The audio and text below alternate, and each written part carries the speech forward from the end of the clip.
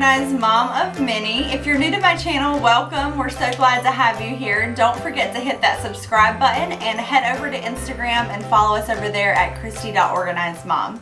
So today is a really exciting day because I am going to be sharing with you guys our 2017-2018 second grade homeschool curriculum choices. This is going to be for my son, and there are a couple of things that we're still a little bit iffy on, but I'm going to share with you guys everything that we have sort of decided on and some that we are still up in the air about. I will share with all of them with you. So first, we're going to start out with handwriting. So I went with a reason for handwriting for Mason. This is a scripture verse based program, so I'm really excited to get him into this handwriting program. We did not do a handwriting specific program last year, and I felt like that was something that we needed to work on this year. And after I really looked through the curriculum, I really enjoyed what I saw. I also liked how each lesson ends with a Bible verse. And I really feel like that really reinforces the values that we're wanting to help instill in our children. So toward the end of the year, he will be starting cursive. And that starts about halfway through. This is the transitions workbook. And so far, we've only done a few lessons, but he's doing really well with it. So we're going to use that for handwriting. And then we did include a spelling curriculum this year. I went back and forth with the spelling curriculum. I wanted to try, and I actually did purchase the A Reason for Spelling curriculum, but I ended up pulling back from that and going with the spelling workout. After reading some reviews online and also watching some YouTube videos, I really thought this would be a better fit for him in particular. I love the way that this curriculum breaks down each lesson. You do one lesson a week, and you have very small sections that you do each day. So he'll be writing his spelling words in his spelling notebook every single day, and also doing a little spelling activity. And this is maybe 15 to 20 minutes tops to get spelling in, and I feel like that is something that we could fit into our day. So spelling workout, I'm going to be using with him for spelling. For math, we have done Horizons Math since he began. So we started, I believe, when he was 4, and he is now doing the second grade Horizons Math. So he's going to be working through this book. And I just love Horizons. I feel like it's a really nice, colorful program. The workbooks are I'm trying to think of what the word is, but it's like a spiral program, so they're always reiterating and reinforcing the concepts that they have already learned. So I feel like that's really good for him. The more that he does practice the concepts, the better that he understands them. And math has turned out to be one of the subjects that he's really good and enjoys. So he is going to be continuing with the Horizons Math. I don't feel any need to switch that up this year. For grammar, I am introducing a grammar curriculum this year. We have decided on the first language lessons. So he's going to be going through level 2 first language lessons for the well-trained mind. And I really, after looking through this program, I really liked the fact that this is a one-on-one program. So you sit down with your child, you verbally go through the grammar lesson. It's kind of a teach me, tell me kind of thing. So you're teaching a concept, they're kind of telling you, you know, what they're getting from it, and you're asking very direct questions to them. And then at the end, there is usually a little activity of some sort to reiterate the concept that you have learned in that lesson. We did our very first grammar lesson yesterday. It went really well. It was a new subject for him, so it took a little bit of getting used to, but I think it's going to be a great fit for our homeschool. So we're going to be using first language lessons for grammar. For writing, we're also going to do a writing curriculum. This writing book is called Writing with Ease. This is the workbook level 2. also by Susan Wise Bauer. And I really liked the fact that this was the same type of method used in the first language lessons, but then you, so you're one-on-one with your student. Yesterday we read a story and he narrated that back to me. We learned about summarizing, and then at the end there's some writing pages and he had to summarize the story, and then I wrote that down as a very first lesson. So I like the fact that it's not super time consuming. It's just this book, you read through it, you have some, I've already pulled out all of the writing pages that were in the back and put those in a notebook for him. So they're basically just lined pages that they write on. There's, after each lesson there is a little activity, and I feel like this is also going to be a simple but really useful curriculum. So we're going with Writing with Ease for writing. For history, we're going to do history only twice a week, but I already had the Story of the World book, and I also had the Story of the World CDs, the audio CDs. So I picked up the activity book so that we could really reinforce some of the things that we're learning about. This is the book 3, Early Modern Times. So we are going to be going through, this is also edited by Susan Wise Bauer, so these are all kind of well-trained mind recommendations. So we're going to be going through Story of the World. I'm sure you guys have probably heard of the Story of the World curriculum, but I am really excited. We have only kind of halfway done the curriculum many years ago, and I set it to the side because I felt like we just weren't quite ready to add something else to our schedule. This was when we were very new to homeschooling. This year I definitely want to add this into our day. So we're going to do this twice a week, and he does have a notebook to go along with the history curriculum. Okay, for reading, we are going to eventually be doing all about reading, but Mason is still working through the Abeka phonics textbook. This is the teacher guide. Reading has been something that we had to sort of back down and slow down with last year, so we will be finishing out this book. We are a little more than halfway through it, but it's a phonics based curriculum here, and so we're going through this. We're also using the cards that go along with it, so the phonics cards here.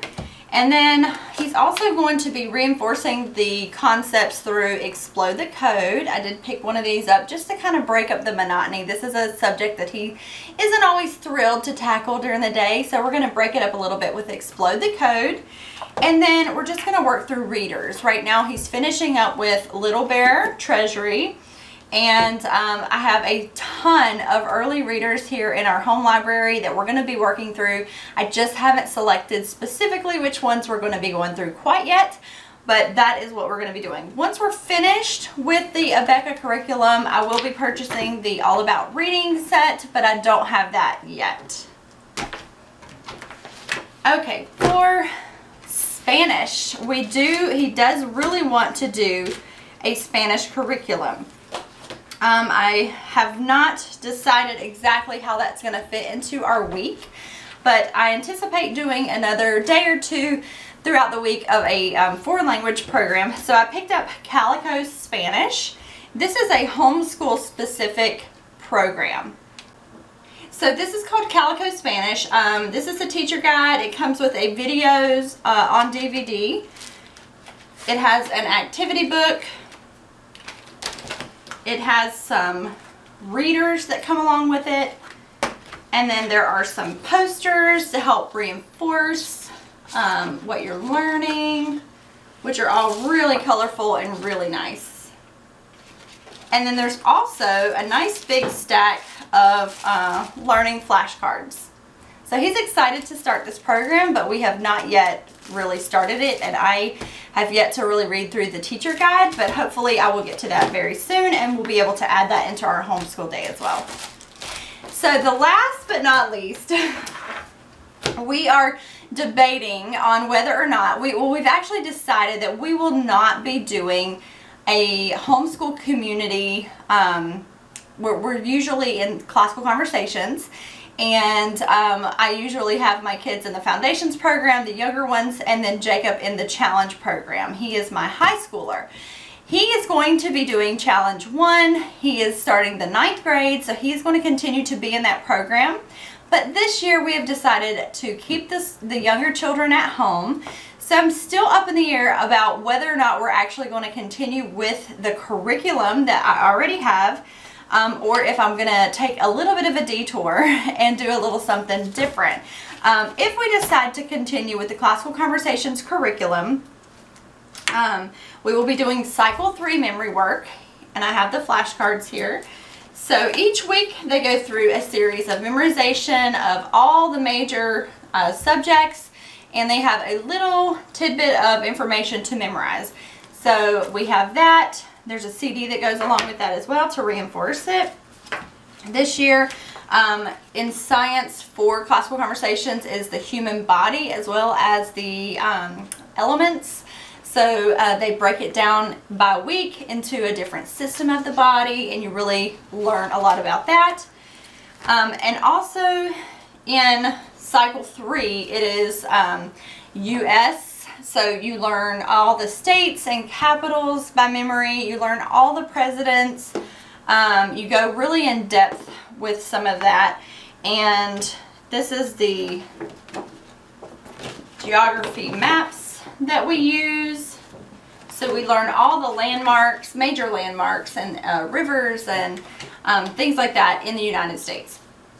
So if we decide to go that route, we'll be doing that. And then here are the science cards for cycle 3 that I will be using to reinforce the science concepts if we decide to move forward with the CC curriculum.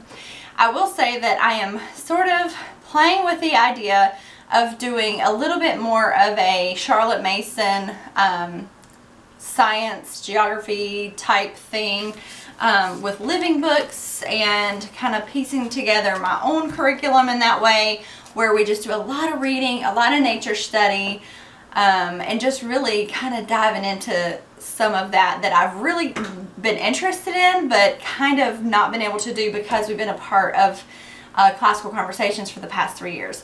So I'm still working that out, and I'm not 100% sure what direction we'll choose, but I'll be sure to let you guys know. So stay tuned. I'm going to share with you their learning notebooks and how I have it all set up and how we're going to work through it for the week. Alright, you guys, so I forgot to mention Bible. We're going to be doing a little daily devotion since I am homeschooling a preschooler this year, as well as Mason, who's in 2nd grade. We're going to be doing this younger learners Bible adventure, and this is just Bible stories for children, and I really like it because it is very scriptural based, and it goes through the Bible stories, and there's a study, like 1 a week. So we're going to do this in addition to some other things for Bible. We're going to be working on scripture memory, and we're also going to be reading through the Word.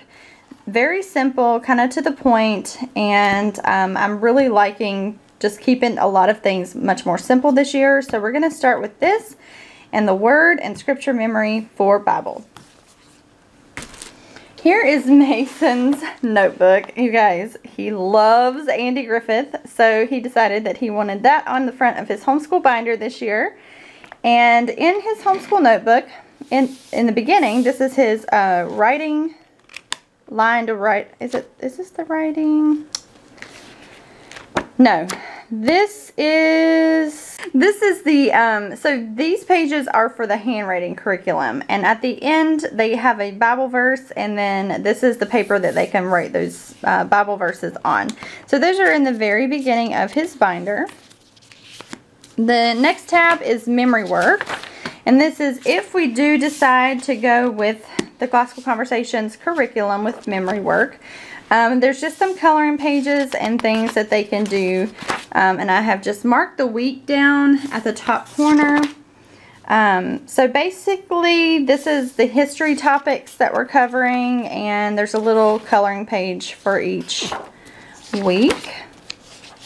And so I just stuck that in here, as well as some geography printouts and just anything that I come across to reinforce memory work that I want them to do, I'll put behind that tab. The next tab is spelling. So this is where he is writing. At the beginning of the week, they do a practice test just to see where they're at. Then I had him write the words as they're supposed to be spelled. And then each day he will copy down his spelling words in a column here. And then at the end of the week, we have a spelling test. So there's lots of lined paper behind the spelling tab for that. The next tab is writing. And this is the narration exercise I was telling you about. So he narrated the story to me. We worked on summarizing and I wrote it down for him. So each week there are sheets for him to do his narration and dictation. All right, the next tab is history. And these are the sheets that came in the back of the Story of the World activity book. Lots of map work, which I'm really excited about. Coloring pages. Just different activities that can go along with whatever it is that you're learning. The Protestant Rebellions. This is Mary Queen of Scots. So just something for them as, you know, visual cues and visual learners. Like myself, I like to see things that kind of go along with the story that we're learning about. So I feel like that's going to be really fun. And then the last section is grammar. And this is just going to be another section with lined paper for any activities at the end of the lesson that he needs to write down. So that will just have lined paper. And then there's a little pocket here for anything that needs to be stored. And I love these binders because there is a pocket in the front as well. These are the Staples, I believe they're called Best Binders. I'm not 100% sure, but they are awesome. So that's Mason's homeschool binder. And then I also have a teacher binder where I have some calendars in here. I have memory work. This is memory work for the week in one place. So if we decide to do that, I have all of those. I also have more of the writing sheets for the rest of the year already hole punched and in the binder. And anything else that I need to keep in one place, I'm going to keep in my teacher binder here.